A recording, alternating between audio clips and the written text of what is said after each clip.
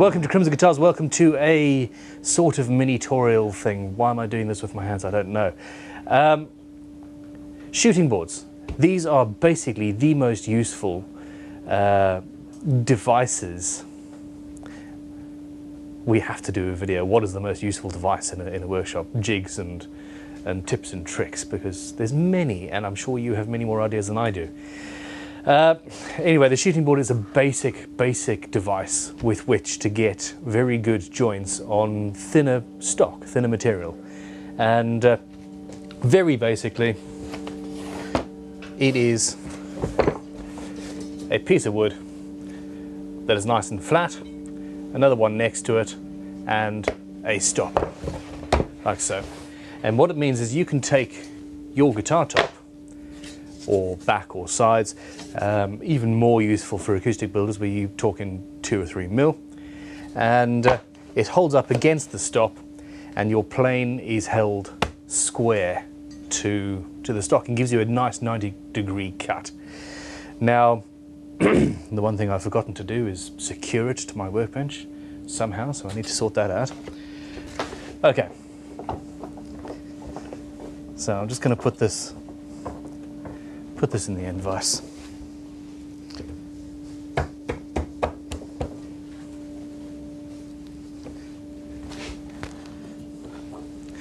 That is not going to move anywhere now.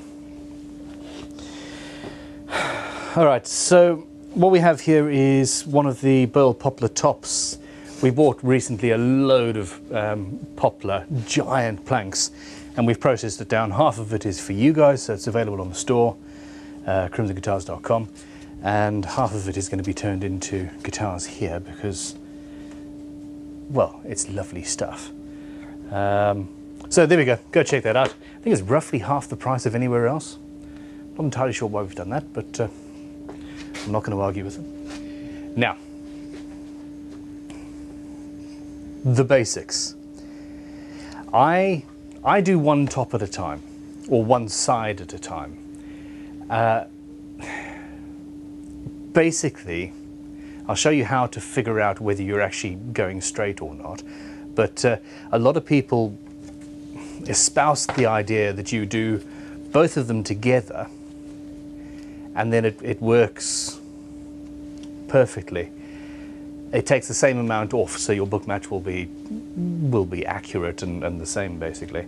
However, I think that if you are not working properly and you've got both of them together, so for example you are making a hump in the middle, then you're basically doubling the error and you've got double the stock to take off in order to get it flat again. Whereas if you do one at a time and you are careful, then you're pretty much guaranteed a good result. Now,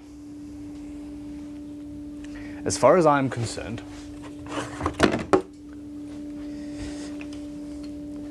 if you don't have a dedicated shooting board plane, I have one, but I'm selling it, and I'm slightly torn about that. Yeah, very tempted to keep that tool. If you don't have a dedicated shooting board plane, oh, poopses, come on then. I'm going to show you this plane. This was not planned, but why the hell not?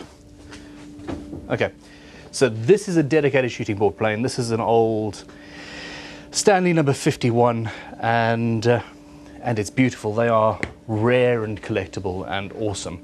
Now, the reason why, there are several reasons. It cuts on the slice, so your blade is going through at an angle, and or skew mouth basically, and that is very, very cool. It means that you do get a better cut with it. But also the handle is designed specifically to work well like that.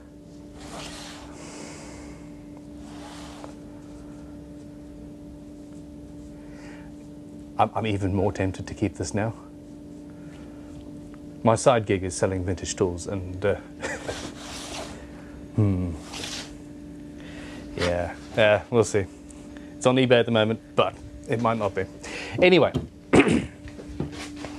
If you don't have one of those, a number 7. This is my baby. I've had this for 10, 15 years or so. And instead of having the nice handle there, which is supremely comfortable, by the way, Lee Nielsen and I think maybe Veritas, or one or the other, do make a modern version of that. That isn't particularly expensive, and if you're doing lots of shooting, well, it's all about buying new tools, isn't it? Anyway, so on this plane, I'm holding it here. I'm not holding the handle because I'd obviously scuff my knuckles off.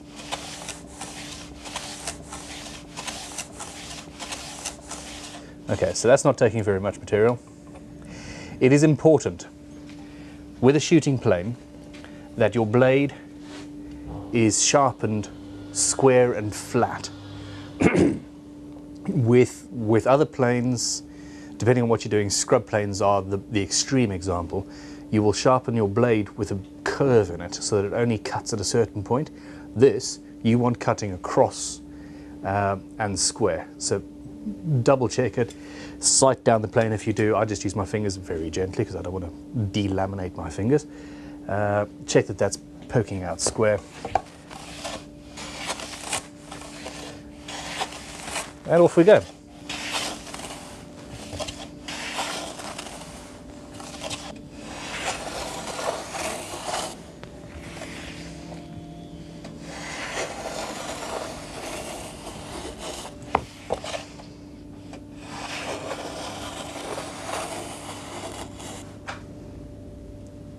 Okay, so let me break this down for you. When you're planing, the front of your plane is basically dictating what is straight. So when I start, I'm pushing with my hand, so that's straight. And as I go towards the middle, I'm using my forearm here to rest the back of the plane on the section that I've planed with the front. And that should result in a nice flat joint. Now there is one other tool, and I think this is sacrilegious, to be frank. You can use a leveling beam. So this is one of our Crimson Guitars leveling beams. I don't know, I'm a plain guy. However, leveling beam, same sort of thing.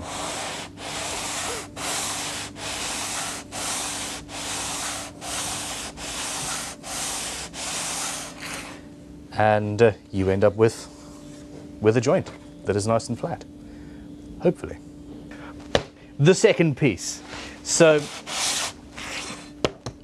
using a leveling beam is good for one thing. Well, actually, you know, I'm an opinionated bastard, really. That's actually a little bit more comfortable, a little bit easier than using my number 7. I just love my number 7 and I prefer the finish that a blade gives you. However, and I like shavings rather than dust, you can see here that the wood, while pretty, the grain is every which way. So whatever I do with my plane, I'm going to have some problems, really. So this one will start from scratch again. You can hear it taking off material at each end. And you can see I'm pushing down and then resting the rear, the heel of the plane down on the wood using pressure from my forearm.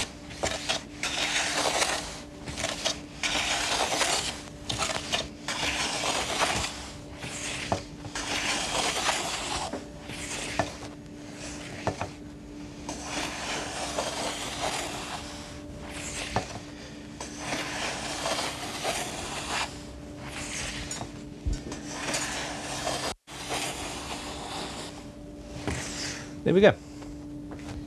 Now, this is the fun bit. Clamps. There are alternative methods for doing this, but I like these. When jointing a 5mm, 7mm top, sort of a drop top type thing, I will, as much as possible, only use 3 clamps. If a joint isn't going to glue together just with the pressure of your fingers holding it, then the joint isn't good enough, and you need to go back and start again.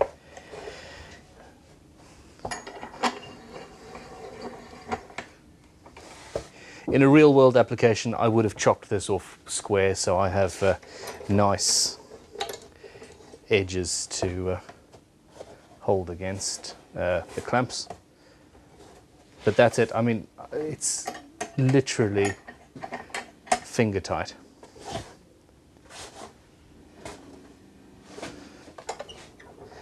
And there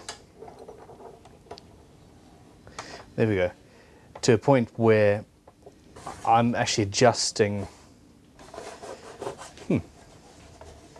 I'm adjusting where the wood is proud, etc. Just by pushing down. 2 clamps there, 1 in the middle, and that really is all you need. The one in the middle is to stop. The one in the middle on the top is to stop it pinging closed, which happens every now and then. In the interests of completion, let's just get this glued up. Thin coat of glue.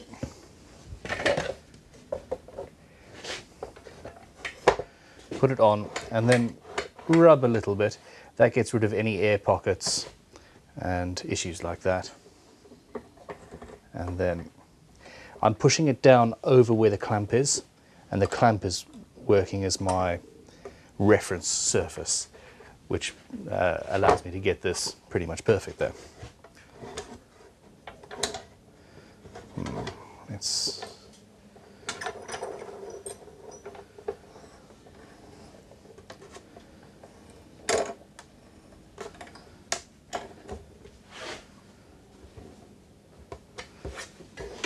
there we go. If your fingers aren't getting sticky, you're doing it wrong.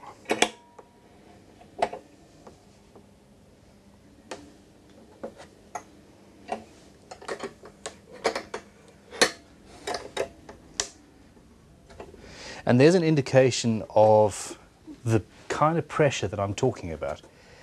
This is poplar. This is a relatively soft wood, and yet I'm only slightly deforming the outside edge here with how much pressure I'm putting on. It's not immense.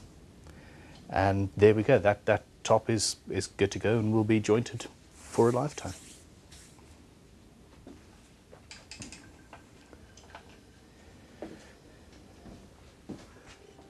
And there we have it. Thank you very much for watching. I sincerely hope this has been of use to you. If you have a better or different or better method of doing any of this, please get in touch. There are a million ways to skin this cat that is called luthiery. Why did I say that? I need to have a cat called luthiery now. So yeah, please let us know in the comments below. Click like, subscribe, share with your friends, especially non-guitar making friends, because they're going to go, what the hell are you sharing this crazy tattooed man with me for? I don't know. Go away. And then you'll lose your friends, and then you'll spend more time in the workshop, because who needs a social life when you have a workshop? Thanks for watching. I love you guys. Be back soon. Cheers.